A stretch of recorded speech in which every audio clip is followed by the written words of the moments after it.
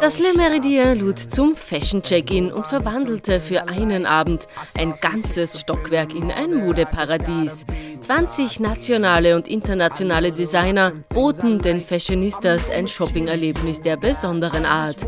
Höhepunkt des Events war allerdings sein Stargast. Ich bin da, wunderbar.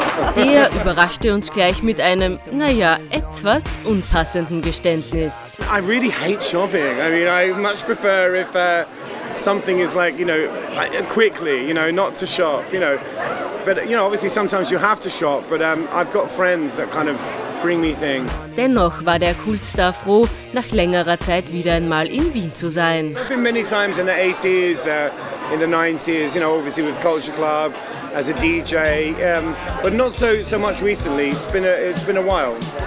Und wer seit nunmehr 30 Jahren für seine schrillen Looks bekannt ist, hat seine ganz eigene Sicht auf die Modewelt. I think what I'm about is kind of individual style. I think that's a different thing, Fashion is more about, especially these days, I think fashion is more about wearing money, saying, look how rich I am, look at this handbag, it costs £1,000, I'm so cool. And that's okay, if that's what you want to do, but for me it's not about that. I'm much more kind of interested in style and quirky things and, not spending lots of money. Sprach's, schrieb noch schnell ein Autogramm und machte sich auf den Weg ins Le Méridien, um als DJ den Fashionistas einzuheizen.